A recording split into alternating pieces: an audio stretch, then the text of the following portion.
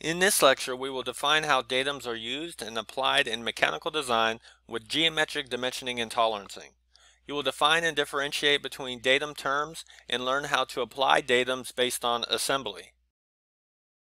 To introduce datums, let's consider a simple assembly.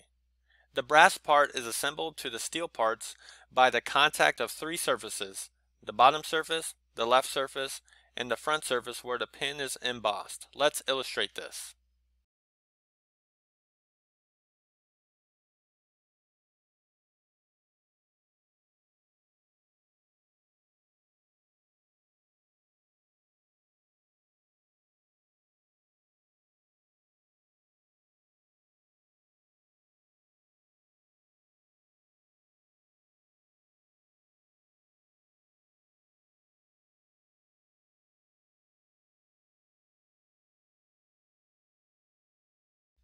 We can argue that this makes the bottom surface most important in the assembly because it is the leveling face. The left secondarily important due to it being aligned to the steel part, and the front face lastly important due to its necessary contact with the mating parts. The pin is important as well, but there is clearance with the pin, making it not as important as the three surfaces just identified. The bottom surface needs to be flat so that it can be leveled and not rock. The left surface needs to be perpendicular to the bottom surface to properly align with the mating part, and the front face likewise perpendicular to the bottom and left surfaces to become flush with the mating part. Notice the use of terms that signify geometric tolerance types in our description of the design requirements.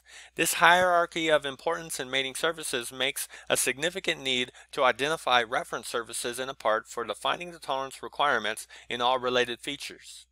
This is what datums allow us to do.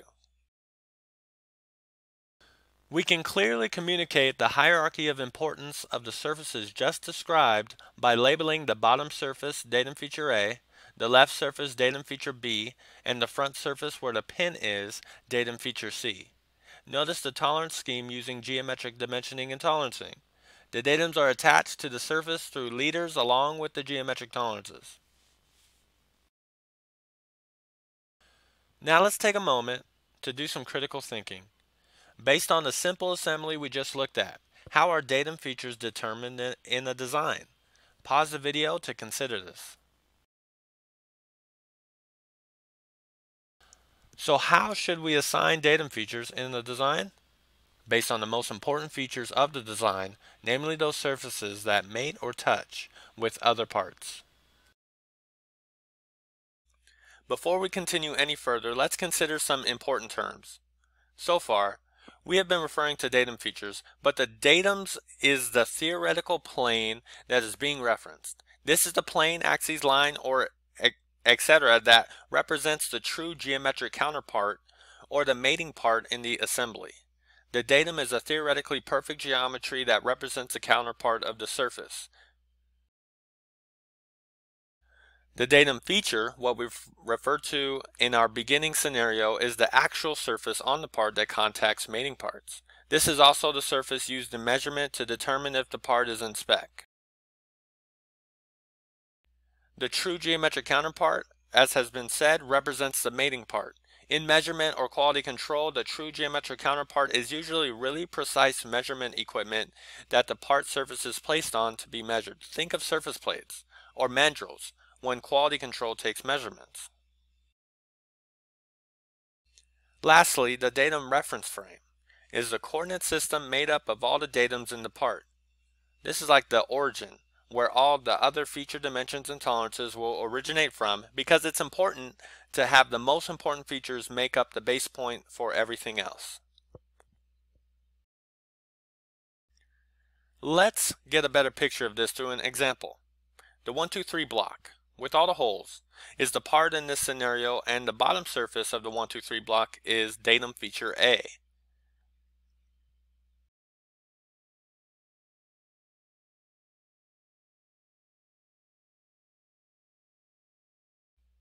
Zooming in, you can see that datum feature A is imperfect, which is why there needs to be a datum plane A that contacts all the high points of the surface.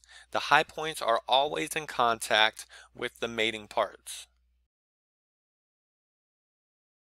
the big surface plate that the 123 block is setting on or mating with, this is the true geometric counterpart that contacts the high points of datum feature A to simulate the true geometric counterpart that would be in contact in the assembly of this part. Not only is this the counterpart in assembly, but the counterpart in measurement and manufacturing, hence the surface plate. In measuring for compliance of the 123 block, all measurements taken from the surface plate from the true geometric counterpart would be measurements taken with respect to A. This is with respect to datum A. Why is this important? Well, if I'm saying a surface needs to be perpendicular to another surface when in assembly, you want to take all measurements as if the part were in the assembly. You may ask, why not just measure the part while it's in assembly? Well, most parts can't be assembled quickly, like a 787 airplane. So you want to simulate it as much as possible to match the assembled state so that you can measure thousands of parts in one day. This is what makes the datum reference frame so important. It allows us to specify and control tolerances, measuring for compliance as if the part were assembled. This is specifying and controlling tolerances according to design intent.